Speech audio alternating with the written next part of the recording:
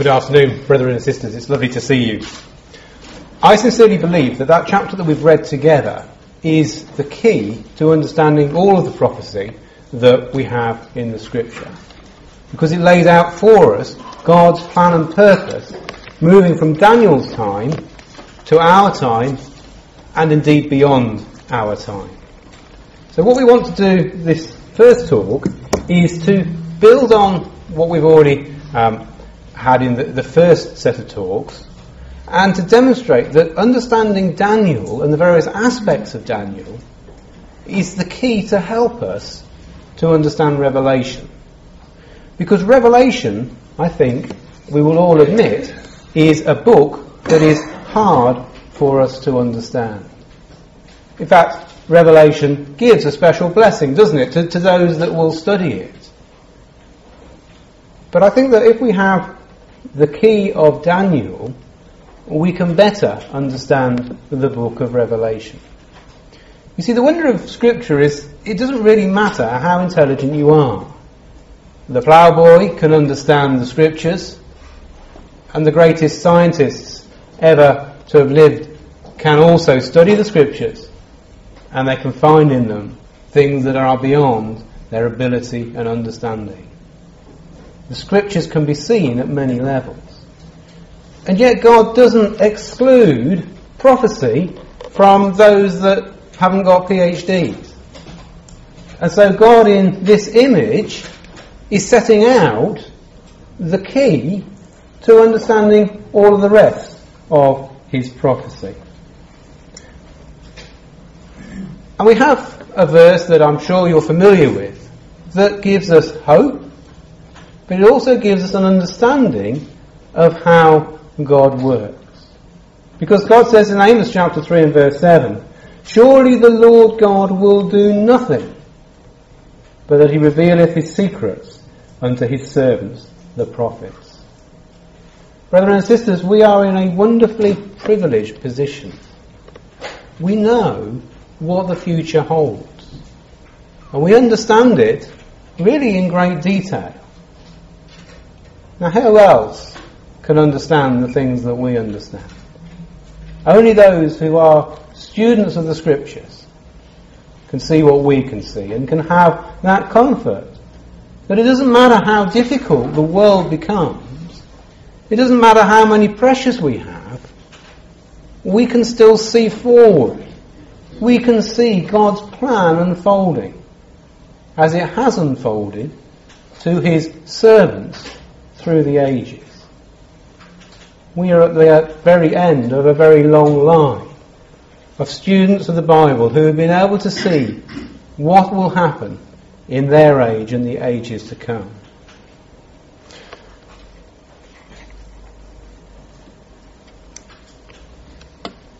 So I use this analogy of a key.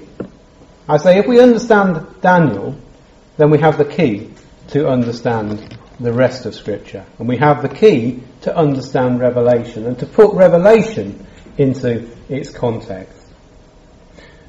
Now, Sir Isaac Newton, who obviously lived a long time ago, was a great student of the Scriptures. And he says the analogy between Daniel and St. John is the foundation of interpretation. So in other words, the two books go together.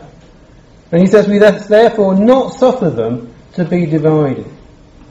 If we can understand Revelation, and if we can understand Daniel, we can understand Revelation, is what he is telling us. So let's open our Bibles and just look at Daniel chapter 2.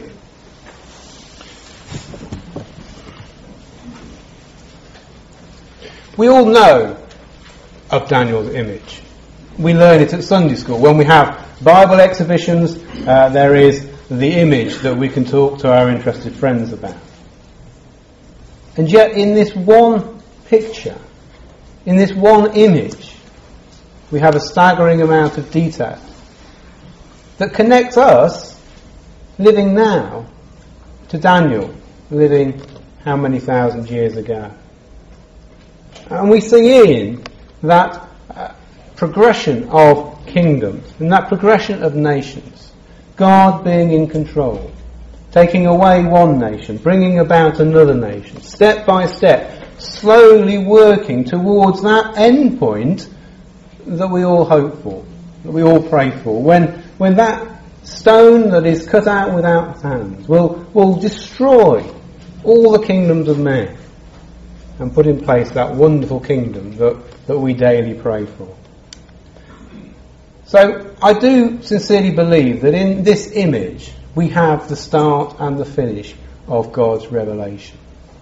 We have set out before us, in a picture, that even the ploughboy can understand what God plans for this world. Let's just think about Daniel's image for a moment. The one thing that perhaps puzzled us, and certainly puzzled me when I was a teenager, is why the British Empire wasn't involved. Now, I'm too young to remember the British Empire, but nevertheless, when we look at our history books, we find that after the Romans, there were the Turks, and they had an empire, and they were in control of the land. And then, of course, the Turks passed off the scene, and the British, who had an empire, were in control of the land. And I'd always wonder, well, why is it that they aren't in these metals? Why do we stay, as it were, with the iron and go straight to the iron and clay? And I think the answer is, although in some aspects the image continues down through history, and the fourth beast of Daniel tells us that the fourth beast continues until the return of the Lord Jesus Christ.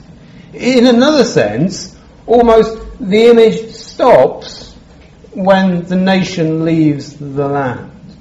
When AD 70 takes place and there's no more a nation of Israel, then the image is suspended, as it were. And then in 1948, when the nation of Israel is recreated, we would expect that would be the time that those feet with the iron and the clay will be coming into existence. In actual fact, when we look at what happened around the time of the reconstruction of the nation of Israel in 1948, we remarkably do see this reconstruction of the Roman beast. And it's not lost on us, I don't think, that as when God put in place the recreation of the nation of Israel, he also started bringing about the final work of the resistance that there will be to the nation and to the Lord Jesus Christ. Now, I've got on the screen, it says 1957, so you might well think, well, that is quite a distance in time from 1948, and we've got there the signing of the Treaty of Rome.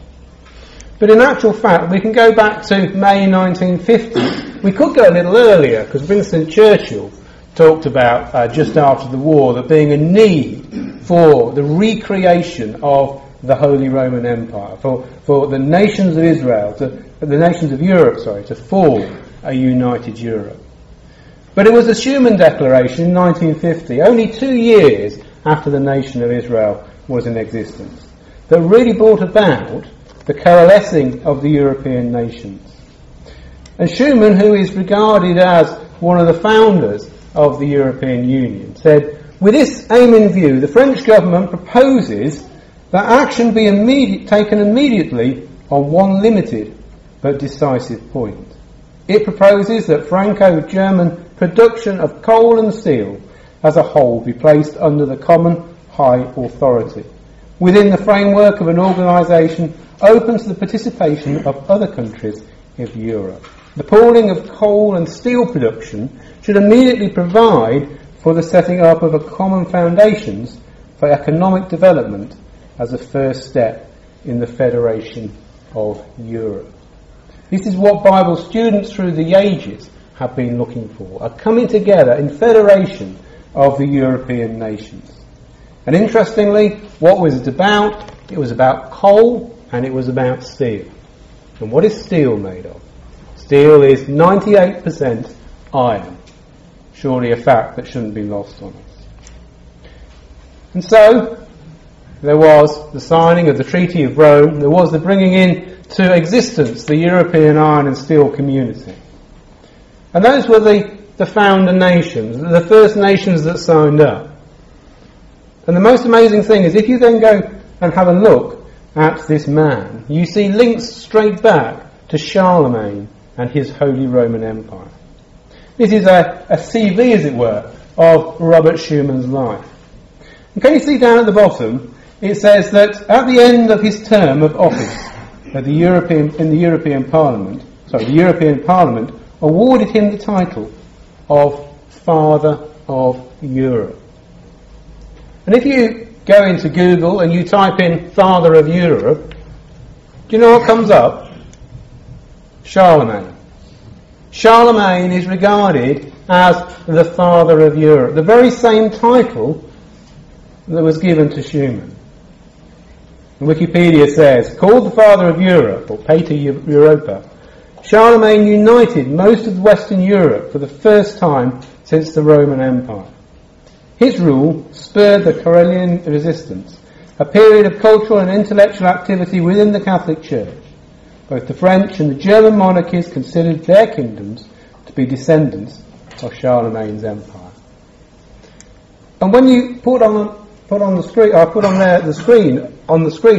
the extent of Charlemagne's Holy Roman Empire, you see that it is remarkable how it fits with those 6 nations that started the iron and steel union. So we see, at the same time as the nation of Israel coming back into the land, which Bible students have known has to happen before the Lord Jesus comes back, we start to see the redevelopment of what we shall see in Revelation. That is foretold by the feet of iron and clay in Daniel and his image. I want to show you, though, that this understanding that we have of Daniel's image isn't something new. It isn't something Christadelphian. It isn't something that Brother Thomas invented. It is something that has stood through the ages. Here is a quotation. In those times, the Babylonians were sovereign over all, and these were the golden head of the image.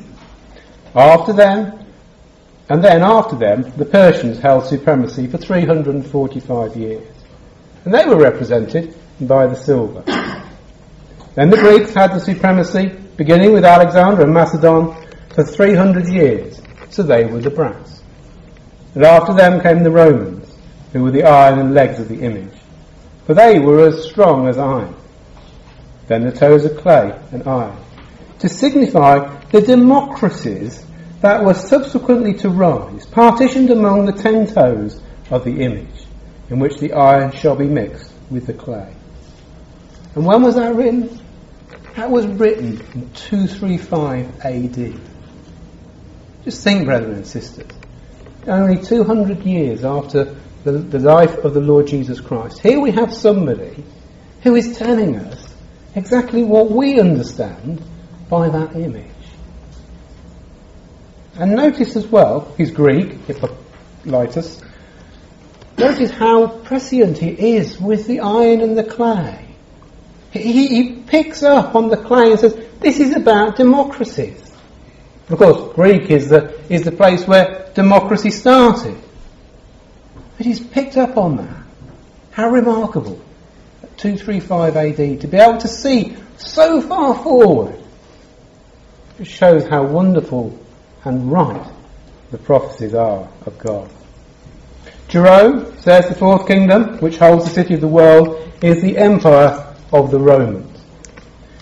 And Newton again says the last argument I shall add is that this kingdom is the same with Daniel's 4th kingdom. He's talking about Revelation here, which all ages from the apostles have understood the Romans. So Newton is saying that everybody understands this to be the case, that the Romans are the iron legs. But then he adds something which I've put in because I think it's quite relevant, since we had a letter in the Christadelphian only a few months ago calling into question whether we were right that those legs were iron. This is Newton, 1643 to 1727. And what does he say? He goes on to say, But yet, as there is no tradition so general as to want exception, in other words, everybody understands it, but there's a few people that dissent.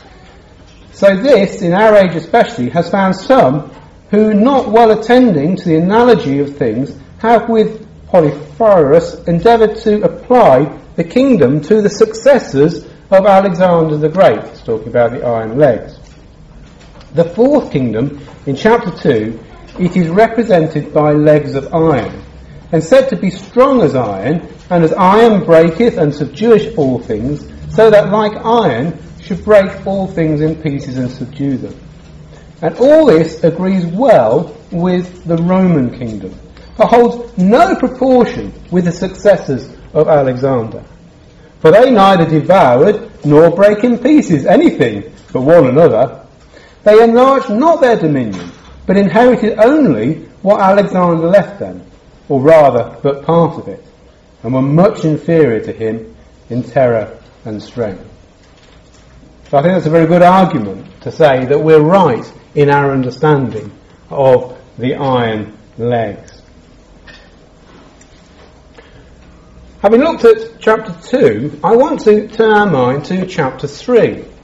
Now, we don't normally think of Daniel chapter 3 as having anything to do with prophecy. Again, it is something that we learn of at Sunday school, and it is a demonstration of the great faith of those men. But we don't often see anything beyond that. But I think there is lessons for us, and there's a reason why God has chosen this to be recorded for us. And I think this is the reason. It shows us what Babylon is like. We know that there is a latter day application of Babylon, and we shall come across that when we start looking at Revelation. And so God wants us to be able to identify who this Babylon is. And chapter 3 gives us a picture of what this Babylon represents and how it operates. The first thing we notice in chapter 3 is a corruption of what God has said. God said there's an image and it's got different metals. When you come to chapter 3, there's still an image and it's still got metals in it, but subtly there's a corruption. The outline is the same, still an image, but now the substance has changed. So we see Babylon as taking the truth and changing it. Sometimes not all that much, but nevertheless it is changed. So Babylon is changing God's message. Also, we see it demands worship. If you do not worship, if you do not bow down, then there is death. Now it's interesting that when we look at the incident, we find that obviously the three friends of Daniel do not bow down. And verse 13, then Nebuchadnezzar of chapter 3, in his rage and fury, commanded to bring Shadrach, Meshach and Abednego. Then they brought these men before the king. And Nebuchadnezzar spake and said unto them, is it true, O Shadrach, Meshach and Abednego, that you do not serve my gods, nor worship the golden image which I've set up? So there's two accusations there. One, you don't serve my gods, and secondly, you don't worship the image. But notice what the king then says. Now when you be ready, at that time, that you hear the sound of the cornet, the flute, the harp, the sackbut, dulcimer, and all kinds of music, ye shall fall down and worship the image. There's no command actually to worship the gods of Babylon. There is a command to worship the image. In other words, it didn't really matter what you believed. You could have your own local deities. You could have your own beliefs. But what you had to do is you had to worship the image. And when we think about the Babylonian system and when we think about the Roman Catholic system, we see that that is the case. There has to be a worship, but it allows there to be brought in to that worship all sorts of pagan things and all sorts of other things. But the thing that is so important is the image must be worshipped. So you can have your local gods, you can have your local saints that have been brought in from paganism, as long as you acknowledge that the Babylonian system is supreme. Notice also who is called to worship. Verse 2. Nebuchadnezzar, the king, sent to gather together the princes, the governors, the captains, the judges, the treasurers, the councillors, the sheriffs, and all the rulers of the provinces. It's about rulership. It's about the ruling elite. It is a bringing together of rulership, king, and worship, a deity. So we see fused together in Babylon the god and the ruler. They are the same person. How about this then? This is a book, Political Theories of the Middle Age. And it says there, this is talking about the papacy and the Catholic Church, the argumentum and the unitarius becomes the keystone of all other arguments, biblical, historical, legal, which support the papal power over temporal affairs. If mankind be only one, and if there can be but one state that comprises all mankind, that state can be no other than the church that God himself has founded, and all temporal lordship can be valid only insofar as it is part and parcel of the church. As Christ's vice-regent, the earthly head of the church is the one and only head of all mankind. The Pope is the wielder of what is in principle an empire over the community of mortals. He is their priest and their king, their spiritual and temporal monarch, their lawgiver and judge in all causes supreme.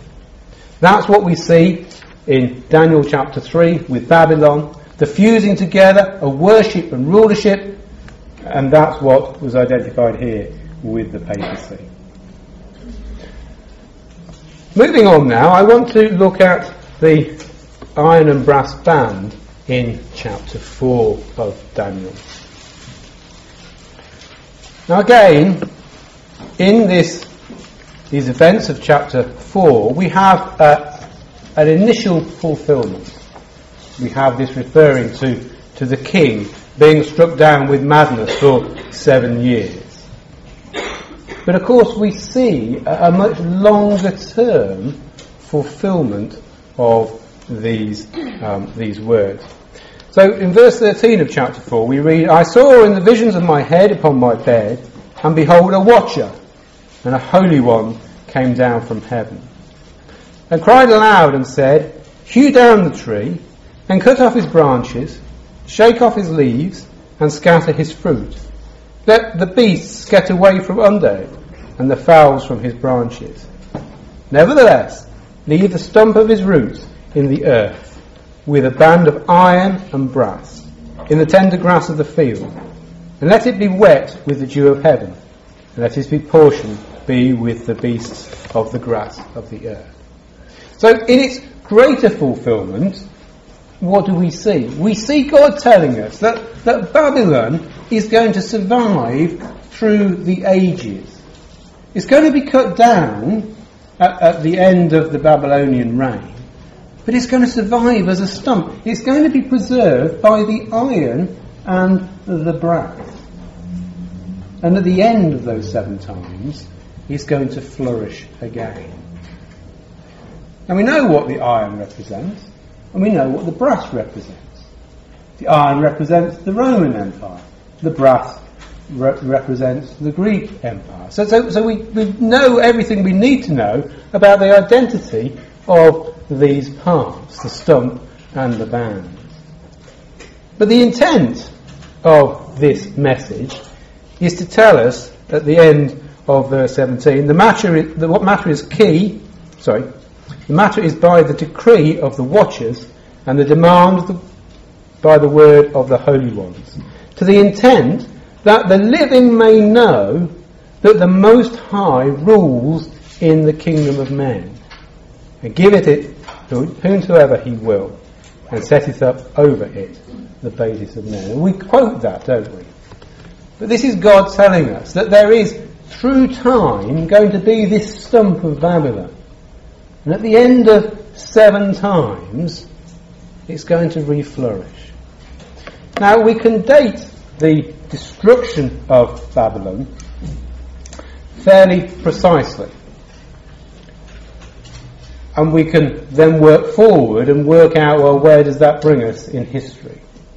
Because when that time period comes to an end, we should see the reflourishing of this Babylonian tree, but with an iron and a brass element as well. Now, 539 BC, the Wikipedia tells us that Cyrus won the Battle of Opis. Brother Thomas gives us 542 for that. But that wasn't the end of Babylon. There was a rebellion, and Nebuchadnezzar III led a rebellion and shook off the shackles of the Persian rule. And so in 520, Darius has to come and has to put down that rebellion. And that too isn't quite the end. There's another rebellion, and eventually the city walls are destroyed in 514. So we've got a little range of time there, haven't we, between 539 BC and 514 BC. So if we take that and we add the 7 times 360 days, then we start off with, if we use the earliest date, 1978. And if we use the latest date, 2006. And so we say, well, how did we see the reflourishing of the Babylonian tree in that time period? And especially we're interested in something that gives us an iron element and something that gives us a brass element. Well, 1978 was the year that John Paul II became Pope. And John Paul II transformed the papacy. John Paul II was the one that started off the reflourishing of the Babylonian tree with a Roman flavour. Here's a commentary on his life. JP2 is recognised as helping to end communism in his native Poland and eventually all of Europe. John Paul II significantly improved the Catholic Church's relations with Judaism, Islam and Eastern Orthodox Church and the Anglican Communion, as part of his special emphasis upon the universal call to holiness. Remember what it said about the king in Daniel chapter 2. You rule over all the earth. We have a universal call to holiness. The key goal of his papacy was to transform and reposition the Catholic Church, something that he has succeeded in doing. It was only less than a month ago that the present Pope held Mass for 3 million people. The Catholic Church is transformed to what it was even 50 years ago. His wish was to place his church at the heart of a new religious alliance that would bring together Jews and Muslims and Christians in a great religious armada. But you see, there's something very interesting that also happened in that time period. Something that needed John Paul II to help bring about. Because we know that it was John Paul II that helped bring about the demise of communism. But you see, the eastern leg of the Catholic Church, the Greek-flavoured Catholic Church, in Russia, and I haven't got time to go into why we see Russia as being the continuation of the Greek side of the Orthodox Church. But the Russian Orthodox Church was in change. It was outlawed. It couldn't flourish because of communism. But John Paul II causes or helps cause the downfall of communism. And with that, we then have a reflourishing of the Eastern Orthodox, the brass band. And it's the Eastern Orthodox really that has leaped ahead in what we would expect in terms of a state religion that has great popularity. Now, we have a little bit here about the Russian Orthodox Church. It's part of the Eastern Orthodox Church, and so I haven't really got time to go into detail of why we believe that Moscow is the third Rome and has taken over the rulership of Constantinople. But it says the primate of the Russian Orthodox Church is the Patriarch of Moscow. And the Russian Orthodox Church officially ranks fifth in the Orthodox order of precedence, right under the ancient Greek Patriarchs of Constantinople, which is where the ancient seat was of the Eastern Orthodox Church, Alexandria, Antioch and Jerusalem. Metropolitan Alexei of Leningrad ascended to the patriarchal throne in 1990, so right in our set of dates, and presided over the partial return to Orthodox Christianity to Russian society after 70 years of repression, transforming the Russian Orthodox Church to something resembling a state religion. And we see that more and more with Putin, that the Russian Orthodox Church is now just an arm of his state. Some 15,000 churches have been rebuilt or reopened by the end of his reign. 15,000 churches, and that has accelerated since Alexei was in power. The number of churches and the number of the cathedrals that are being opened and rededicated in Russia is absolutely staggering, and the number of worshippers they have is growing all the time. The Russian Church has also sought to fill the ideological vacuum left by the end of communism, and even, in the opinion of some analysts, become a separate branch of power. So, brethren and sisters, this seemingly obscure image of this stump with the iron and the brass bands has been fulfilled in our lifetime. We could see the re-flourishing of the Babylonian tree. And more than that, we can see the east and the west, the iron and the brass, both together, changing or reversing decades of decline, to flourish both of them together. So moving on in Daniel, we come to the four beasts. And of course, again, we see a correlation between the four beasts and what we see in Daniel's image. So in chapter 7 of Daniel, we have this vision of the four beasts. And we're told in chapters 7 and verse 17, these great beasts, which are four kings, which shall arise out of the earth. But the saints of the Most High shall take the kingdom and possess the kingdom even forever and ever. So we have a clear indication here that these four beasts are going to continue in some form until the point when the Lord Jesus returns and God's kingdom is established. Let's just have a look at the fourth beast, because it's the fourth beast that we want to concentrate on. Because when we get to Revelation is essentially about the development of this fourth beast. So verses 7 and 8. I saw in the night visions, and behold, a fourth beast, dreadful and terrible, strong exceedingly. And it had great iron teeth, and it devoured and brake in pieces, and stamped the residue with the feet of it. And it was diverse from all the beasts that were before it, and it had 10 horns. And I considered the horns, and behold, there came up among them another little horn, before whom there were 3 of the first horns plucked up by the roots. And behold, in this horn were eyes like the eyes of man, and a mouth speaking great things. In verse 11, and behold, because of the voice of the great words which the horn spake, I beheld even till the beast was slain, and his body destroyed, and given into the burning fire. So this beast has to be destroyed at the end of the age when the Lord Jesus comes back.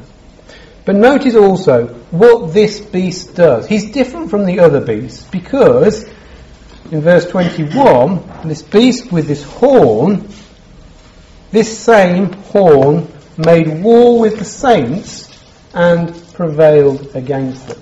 So when we look to identify who is represented by this beast and who is represented by this horn, we have to look for a power that has persecuted the true believers through the ages.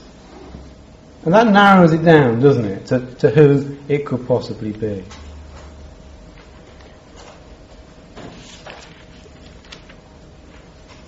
Let's just look at verse 25. Again, this is this fourth beast. And he shall speak great words against the Most High, and shall wear out the saints of the Most High, and think to change times and laws, and they shall be given into his hand until a time and times and the dividing of time. 1260 years, and we will pick that up when we look at the book of Revelation. But the judgment shall sit, and they shall take away his dominion to consume and destroy it unto the end. So this beast, this horn, is there until the judgment comes, and then it is destroyed. Unlike the other beasts that had their dominion taken away, this fourth beast continues down right to the time of the return of the Lord Jesus Christ. And we need to mark that in our minds, because that helps us to identify who it is. So as I say, we see, don't we, a correlation between Daniel chapter 2 and a bringing out in Daniel chapter 7 of the characteristics of those four kingdoms. Let's move on now to Daniel chapter 8, because we have a different picture now. But again, it's giving us development of what we've already looked at. And in Daniel chapter 8, we have the horn of the little goat. Here, we have a look at this horn, but from a different aspect. No longer the Roman aspect, but now we're looking at the horn from the development of the Greek point of view. You see, all through Daniel, we are having our attention brought to two aspects. We have two legs. We have the eastern and the western Roman legs. And with this little horn, we're having brought to our attention an eastern and a western phase. It was the same phase originally, and then the Roman Empire split into two, and the Roman Church split into two. So verse 9 of chapter 8. And one of them, and out of one of them, so there's four horns, which is talking about, let's just go in at verse 8. Therefore the he-goat waxed very great, and when he was strong, the great horn was broken, that's the death of Alexander, and for it came up four notable horns, one towards the four winds of heaven. So here we have the four generals that took over from Alexander after his death. And out of one of them, verse 9, came forth a little horn, which waxed exceeding great towards the south and towards the east and toward the pleasant land. And it waxed great even to the host of heaven, and it cast down some of the host and of the stars to the ground and stamped upon them. Yet he magnified himself even to the prince of the host, and by him the daily sacrifice was taken away, and the place of the sanctuary was cast down. And a host was given him against the daily sacrifice by reason of the transgression, and it came down, and it cast down the truth to the ground, and it practiced, and it prospered. So here we see, coming out of the Greek side, this little horn again. It's talking about, first of all, the development of the Roman Empire, and it's also talking about the development of the papacy out of that Roman Empire. But again, notice in verse 24, his power shall be mighty, but not by his own power, and he shall destroy wonderfully, and shall prosper, and practice, and shall destroy the mighty and the holy people. So he is again persecuting the saints, and through his policy also shall cause craft to prosper, and in his hand, and he shall magnify himself in his heart, and by peace shall destroy many.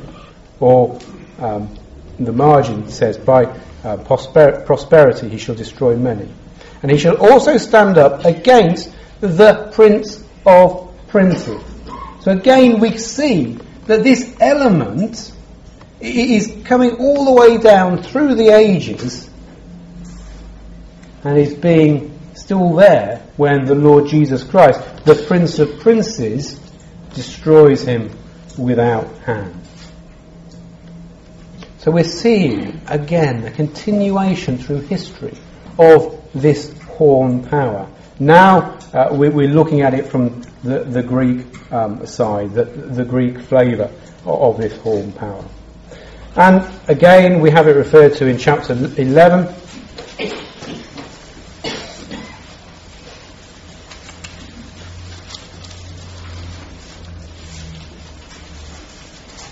Now, chapter 11 has been describing the events that take place in great detail from Daniel's day forward. And in verse 36, the king shall do according to his will, and he shall exalt himself and magnify himself above every god. Again, there's shades of Babylon there, isn't it? Above every god. And shall speak marvellous things against the God of gods, so the God that we worship, and shall prosper till indignation be accomplished, for that is determined shall be done. Neither shall he regard the God of his fathers, nor the desire of women, nor regard any god. He shall magnify himself above all. But in his estate shall he honour the God of forces, and a God whom his fathers knew not shall he honour, with gold and silver and precious stones and pleasant things. So what is being described here is the papacy, and it is describing first of all Constantine, who changed the state religion of Rome from paganism to Christian, so-called Christian worship. So he didn't regard the God of his fathers anymore. He cast off the paganism. Nor did he regard or have desire for women. So we have there the celibacy of the papacy. And he shall magnify himself above all. You can be what you want as long as you are worshipping this power. And it says there, doesn't it, in the beginning of verse 38, but in his estate shall he honour the God of forces. And if you look in the margin, it says shall honour the God's protectors. And one thing that we notice about the Catholic system is its worship of saints. Have a protector. Wear St. Christopher round your neck because it will protect you. This idea of protectors that should be worshipped is central. That's why so many saints are canonised by the Catholic Church, so that they can be worshipped, so that they can be these protectors for the people. But as we say, its end is the same as the other horn, and its end is the same as the image. It is broken at the return of the Lord Jesus Christ. So let's just summarise what we've learned from Daniel, and then we're just going to start looking forward into our second talk and think about the similarities between Daniel and Revelation. So we've seen that in chapter 2 we've got the framework for all prophecy. We've got the grand plan, the grand scheme that everything else has to fit into.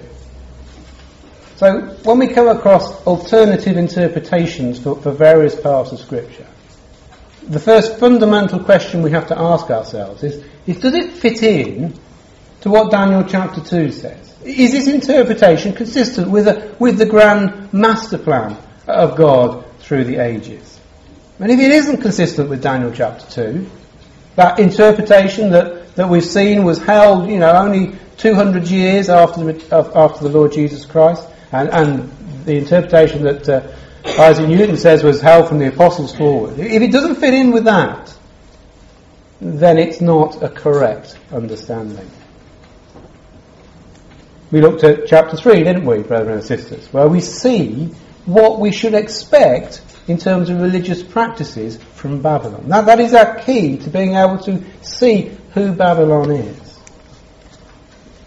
And we've seen in chapter 4 the fact that although seemingly the Roman Empire has disappeared, there is some element of the Roman Empire that continued all the way through the ages until our time and beyond our time to the return of the Lord Jesus Christ. Sorry, that was chapter 7, wasn't it? The fourth beast. We had, didn't we, in chapter 4, the flourishing of the bands, and how that showed us that the specific time period at which we would expect this flourishing to take place. Chapter 8 is giving us a Greek view of the whore power. And I want to stress again that Daniel keeps bringing to our attention two legs, two parts of the empire. Because that's important when we come to Revelation. Because again, in Revelation we should be expecting to see something that refers to the Western Roman Empire, and something that refers to the Eastern, the Greek influence empire. So again, we see now in chapter 8 that horn power through the Greek perspective. And that was brought out in chapter 11 as well. What we didn't perhaps look at in detail in chapter 11 is the military aspect that chapter 11 brings out. When this horn power comes, it comes with military power. It's not just religious, it is military as well. So let's just finally close with the last few minutes, just looking at the similarities that we can see between Revelation and Daniel. Now, we've already had that quote at the beginning, but through the ages, commentators have seen the fact that, as I've already said, really Revelation is just an expansion of Daniel. He's looking at that fourth beast, that fourth part of the image. Brother L.G. Sargent in 1960 wrote these words, which I think are very pertinent. The apocalypse is the essence and crown of all the prophets, but it is in a special degree a sequel to the book of Daniel, covering in more detail a part of the ground of his prophecy. While therefore these prefatory verses bring all the prophets into focus, they have such a distinctive connection with Daniel as to suggest what further study will confirm, that the latter book is a sequel to the earlier. So, brothers and sisters, that's how we have to see the book of Revelation. It is the sequel to Daniel. Daniel is easier to interpret and easier to understand. But God expects us to be able to do that and then move on to the harder part, to the book of Revelation. I think there's a great kinship in circumstances as well between Daniel and the Apostle John. Just think about Daniel's circumstances. He was brought up a prince of the princely house, the kingly house. He's taken into captivity. Israel is diminished. It's now going to be a vassal state. And God had made great promises for Israel, hadn't he? These are going to be my people. I've taken them out of Egypt that the world around can see my nation and understand me through them. And now they're greatly diminished. And the studious scriptural brethren and sisters in Israel at that time would have wondered, well, what now? What plan has God got now that the nation of Israel has seemingly been so diminished? And so Daniel is given these visions, to show that God hasn't given up on his plan and his purpose. He hasn't said, well, that didn't work, well, we're not going to do anything else. But he wanted to show the faithful that even though that phase was finished, God had still got a continuation of his plan and his purpose. And so Daniel shows us through the ages and showed them that through the ages God would still be working. And of course it's the same with John, isn't it? Now Israel has ceased to exist. AD 70 has happened. The believers have been scattered. What now? There is no nation. The believers are waiting for the return of the Lord Jesus. And the Apostle John is given this revelation to show them that in the dark days between the return, the ascension of the Lord Jesus Christ into heaven and his return, that there were many things that had to take place. And yet, through the ages, those brethren and sisters could plot, as it were, on a chart where they were in God's plan and purpose. And so for God to provide John with a book of Revelation is fulfilling what Amos said. God won't leave us without understanding his plan and his purpose. We look at similarities in terms of the two books themselves. We've talked about them both being exiled, Daniel and John. They're both beloved. It's interesting, isn't it? Daniel is called greatly beloved. And of course John is that beloved disciple. Both of them are entrusted with this word. And both of both Revelation and Daniel talk about the great plan and purpose being fulfilled when there's dominion and glory, or glory and dominion, depending which book that you look at. When the Lord Jesus shall reign in his kingdom. Now, when Revelation is written, of course the Lord Jesus has been on the earth, and so we have the one that is like the Son of Man in chapter 1, the glorified Lord Jesus. But there are so many similarities between Revelation chapter 1 and the one like the Son of Man and what we have in chapter 7 and chapter 10 of Daniel. The one man in chapter 10 and the Ancient of Days in chapter 7. That you can't escape the similarities.